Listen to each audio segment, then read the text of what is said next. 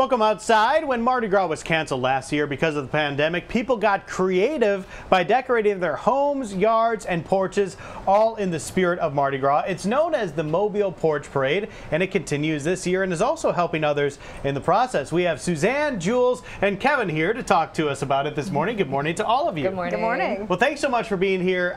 Yeah, last year, so many people, including myself, were so excited about the Porch Parade. It kind of just had this feeling that it kind of saved Mardi Gras in the Porch City despite the pandemic. Tell the folks about the Porch Parade. Yeah, so I mean, Mardi Gras as a whole is like an inclusive event, right? Sure. So I felt like we really needed something last year that everybody could participate in and feel like they were celebrating Mardi Gras since the traditional parades weren't around.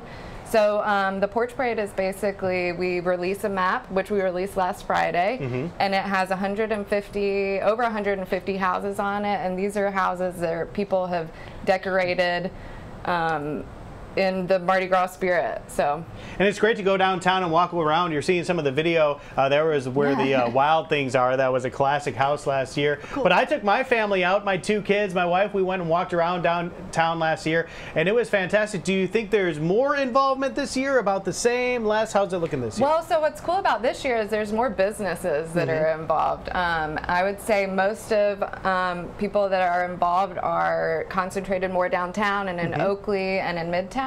But we've got people all the way super far out in West Mobile, so it's just another way to like add to the festivities, you know. So let's talk a little bit about the Core Project, which is involved. Tell us about that. All right, so the Core Project opened in 2020, and we are a program that serves kids and adults with autism and other disabilities with special needs in our community.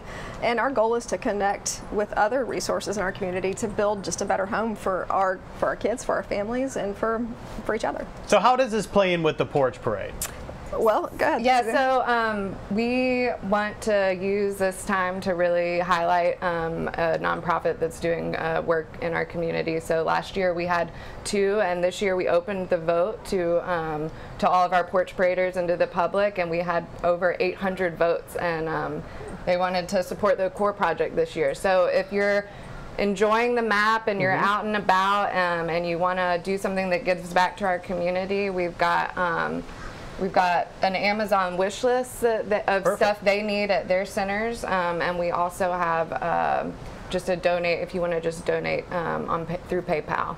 And we mentioned Kevin is here. Kevin is a part of the Core Project. Kevin, good morning to you. Good morning. Thank you so much for being here. Do you enjoy the Core Project? Yes. What's your favorite part about it? Learning. Learning. Very cool. And also, Kevin, we need to wish you a happy 21st birthday. We understood it was a big one last week. Happy birthday to you as well. Happy birthday. You were telling us how Braided River Brewing Company was involved with that too. Yeah, so Braided River has actually launched an All Good Days beer for their launch, which has been extremely cool to see. And we got to take Kevin down last week, and I think it went live Friday, so you know, just another small example of how, you know, a couple of nonprofits get together and make some really cool things happen in our city. So we're very grateful to Suzanne and all she's doing for us. So. Great stuff, y'all. Come on out and support the Porch Parade, support the Core Project. It definitely brightens the spirit of Mardi Gras and enhances the life of our friend like Kevin over here. Kevin, great job this morning. Cool. Thanks for being here. All right, y'all. Thank you so much. Thank you. Can't wait to check out the Porch Parade for myself. Chelsea, have you had a chance to go downtown?